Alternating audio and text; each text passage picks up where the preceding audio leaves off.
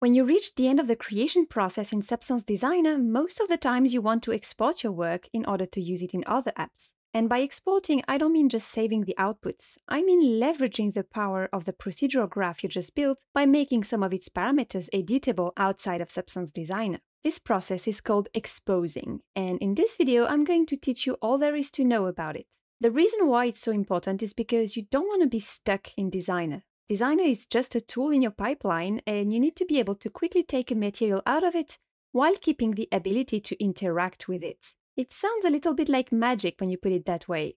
After all, when you create something in other node-based interfaces like Blender or Unreal, your work usually remains there and can't be taken out to other apps. So how does Substance Designer overcome that? The answer is Substance Archive, or SBSAR. You can think of a Substance Archive as a sort of compressed version of your Substance package.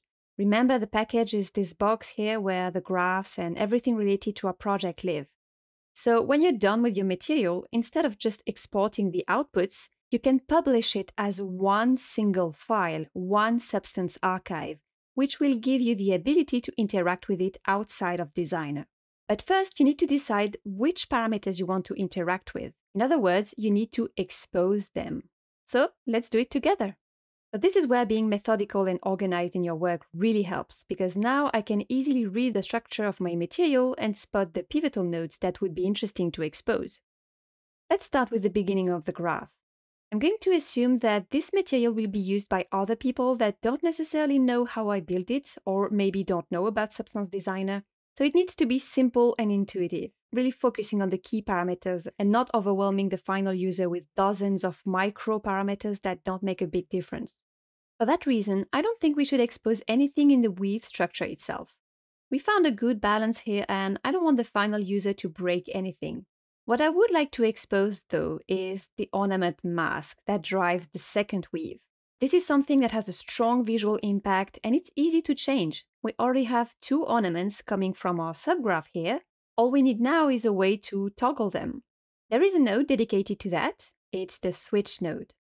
This node is basically a big button that returns one of two inputs. So it's super simple to use and really the best node when you want to choose between two things. The problem is that, like I said, it only takes two inputs, and I would actually like to add one more ornament to the mix. No worries, the switch node has a big brother with more options, the multi-switch.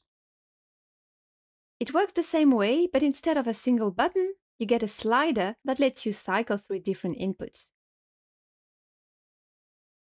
And now let's talk about this third option that I wanted to add. I'm not going to add it here, like I'm not going to create another ornament or import another image. Instead, I would like to give that option to the final users so that they can input whatever they want.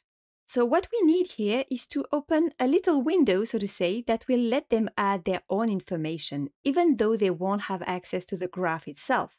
And the way we do that is by adding an input node. So input grayscale, there we go. This node is empty because it just acts as a vessel for whatever image will be loaded in it. So of course, it doesn't have any specific parameters, but it has some attributes that will help identify it.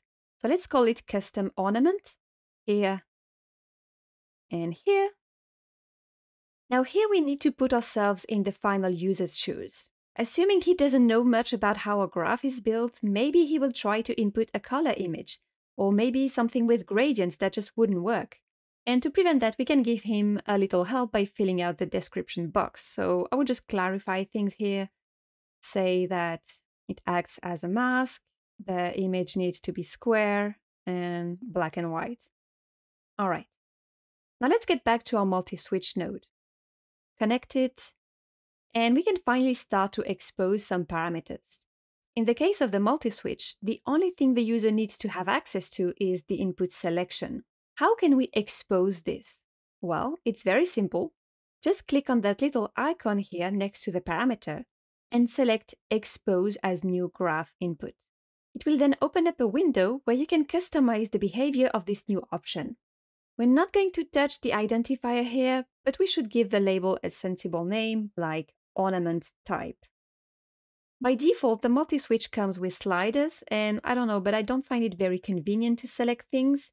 I can change that here where it says Type Editor and go for a nice drop-down menu. What we can now do is give each input a name. So we know that input 1 is our flowers, so let's call it floral. Then we click on the little plus button here. Input 2, geometrical. And input 3 will be custom. All right, then click OK.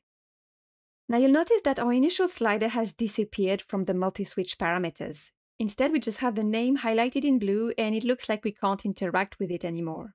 Don't worry, that's perfectly normal. When you expose a parameter, it gets promoted to the graph level, meaning it now belongs to the graph and not the node. So to access it, all you need to do is double-click anywhere in the background and you will find it here in the input parameters. And you see, if I expand it, here are my options. I can always change them afterwards, like give the inputs different names, change the type of editor. It's all up to you. So notice that we have 3 tabs here: parameters, preview, and presets. We'll go over the presets later, but the preview tab is important because it shows you how things will look to the final user. You can think of it as the front end of your material. So this, for example, is how our multi-switch will appear.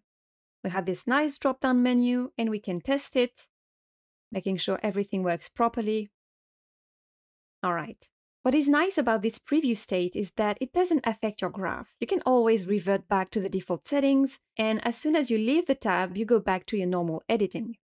All right, before we move on to the other parameters, I would like to quickly show you how it looks in another app, such as Substance Stager. I will explain how to send the material there in the next video, but for now, let me just show you how it looks.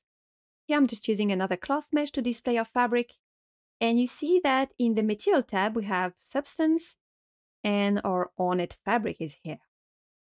We can change its resolution, and below that, we have our exposed parameters. So we can change the ornament just as expected and switch to custom. Then we can use that little window that we opened by adding an input. And you see that I can now load any image. For example, let me grab this one. And there we go. Everything works. That's perfect. I can switch back to floral, geometrical. Awesome. Now there's one thing that bothers me. It's the fact that the custom input slot is displayed even when we are using the default ornaments. Ideally, I would like it to appear only when the user selects custom in the drop-down menu. But let's get back to our graph to fix this. What we're going to do is we're going to select our custom input here, and you see that towards the bottom, we have this condition tab with a visible if field. What this does is that it lets us write a logical expression. See? The input will be visible if the condition is verified. In other words, we can give designer an instruction that would go something like, show this only if this is true. We have to write it following certain conventions that you can find in this page of the documentation that I'm linking here. So this is how you should write it. So visible if the input, so here it's the identifier,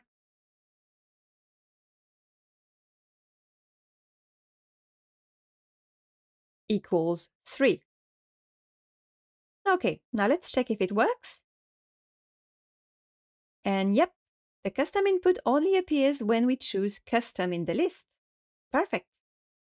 So in this video, we learned how to expose a parameter, and we even went further than that by creating a custom input that will allow the future users to load their own masks.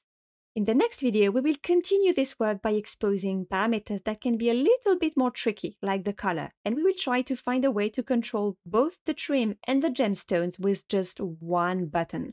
I see you in a bit.